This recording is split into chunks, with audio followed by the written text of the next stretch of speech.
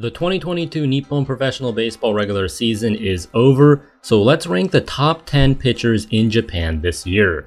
I did a top 10 video last year and I'll mostly use the same criteria for evaluating pitchers here, but the main statistics I'm going to be looking at this year are earned run average, expected fielding independent pitching, strikeout rate minus walk rate, win probability added, and wins above replacement. No relief pitchers on this list, just traditional starting pitchers to keep things consistent. And do keep in mind that I strive for objectivity, but at the end of the day, this is just my opinion.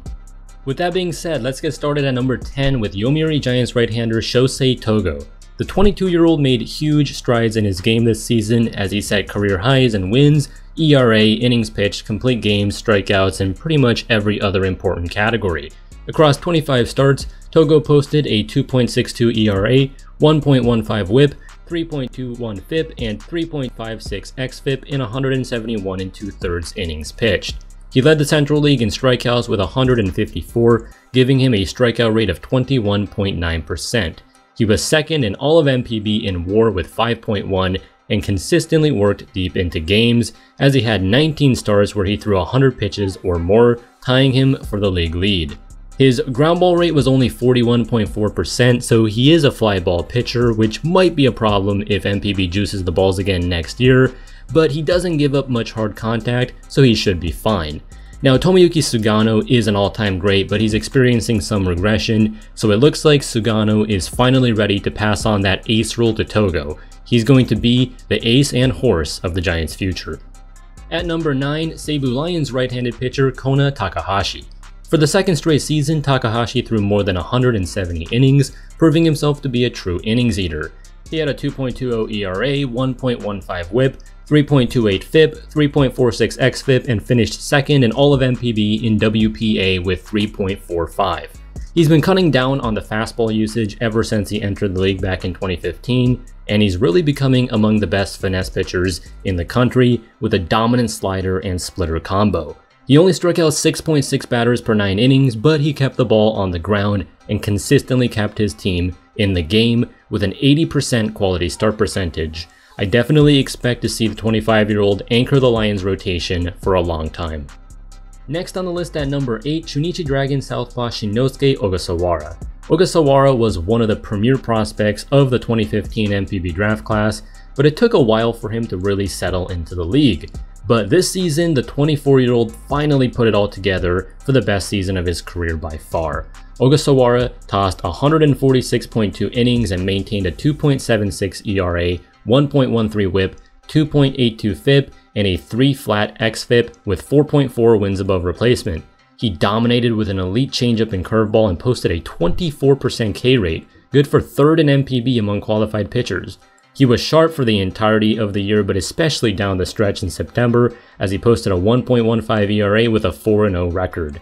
With a great role model like Yudai Ono in the rotation with him, it's no wonder why Ogasawara has been able to establish himself as one of the best left-handers in Japan. Speaking of southpaws, number 7 on the list is Shota Imanaga of the DNA Baystars. With the exception of a really bad 2018 season, Imanaga has consistently been one of the best pitchers in Japan throughout his career. But he took it to a whole new level this season and even threw a no-hitter as he finished the year with a 2.26 ERA, 0.94 WHIP, 3.24 FIP, and 3.18 xFIP in 143 2/3.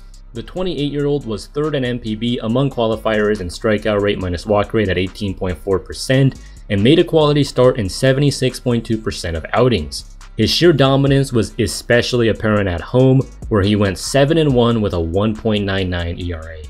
At the number 6 spot, another Dragon, Hiroto Takahashi. It's difficult to fathom that Takahashi just turned 20 in August because he just put up a rookie season for the ages. Despite only making 19 starts, he's more than worthy of being ranked this high because he had a strikeout rate of 29% and opponents hit just 193 against him, both ranking second in NPB, only behind Roki Sasaki among pitchers with at least 110 innings.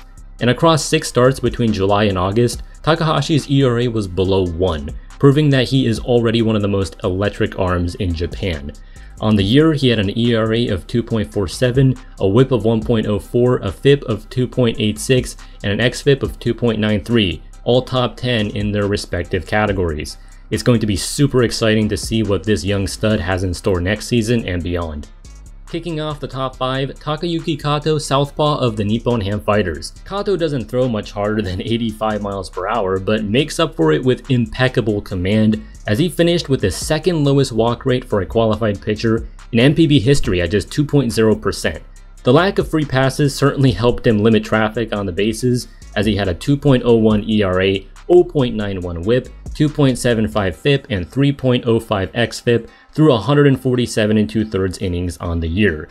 He was a whopping 18 for 21 on quality starts and accumulated 4.1 WAR and 3.41 WPA, ranking 4th in NPB. The 30-year-old breakout sensation may not have the best stuff or the best velo in the league, but there's no doubt that he's among the most deceptive and economical soft tossers you'll ever see. At number 4, Hanshin Tigers right-handed pitcher Koyo Aoyagi. Aoyagi went into the All-Star break with a sub-2 ERA for the second straight season and finished almost equally as strong to give him a 2.05 ERA, 0.97 WHIP, 2.76 FIP, and 3.02 xFIP on the year in 162.1 frames. The 28-year-old has been one of the best pitchers in Japan for the better part of the last half-decade, but never put it all together quite like this, as he had a strikeout rate of 20.5%, a walk rate of just 5%, and an opponent batting average of .215. Only 29.6% of batted balls against Aoyagi were hard hit, ranking 2nd in NPB because it's just so difficult for batters to square up the ball against him with that unorthodox sidearm, almost submarine delivery. He also led the Central League in wins with 13 and was one of only 4 pitchers in NPB to post 5 wins above replacement or more this season. Coming in at the number 3 spot, SoftBank Hawks righty Kodai Senga. This might be the very last time you see Senga in a Hawks uniform because he will likely exercise his international free agent rights and make the move to Major League Baseball in 2023, but boy did he leave a lasting impression on the league. Senga has been one of the best pitchers in Japanese baseball history, and things were no different this year as he posted a 1.94 ERA, 1.06 WHIP, 2.59 FIP, and 2.75 xFIP across 144 frames with a 27.5% K rate. The 30-year-old averages almost 96 miles per hour on the fastball but can touch 100 and couples it with a devastating split finger known as the ghost fork, and when he's commanding those weapons, he is practically unhittable as opponents batted just .208 against him. This was his 7th consecutive year winning double-digit games, so I wish him all the best with whatever team he ends up pitching for next year. Last season, I had Senga's teammate Nick Martinez at the number 3 spot, and he found some decent success in San Diego, so I think Senga can absolutely be a frontline starter in MLB.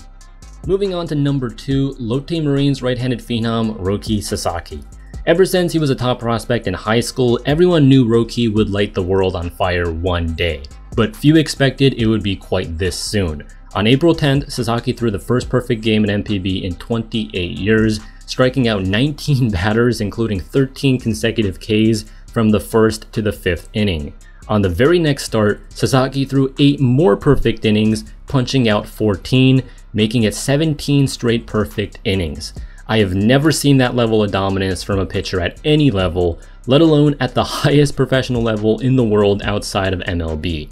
Sasaki had trouble keeping his body in tip-top shape throughout the year and had to skip multiple starts throughout the season, but he finished the 2022 campaign with a 2.02 ERA, 0.80 WHIP, 1.72 FIP, and 1.72 xFIP through 129 1/3 innings of work. His strikeout rate minus walk rate of 30.6% is so good that it's better than any starting pitcher's K rate, let alone K minus BB rate.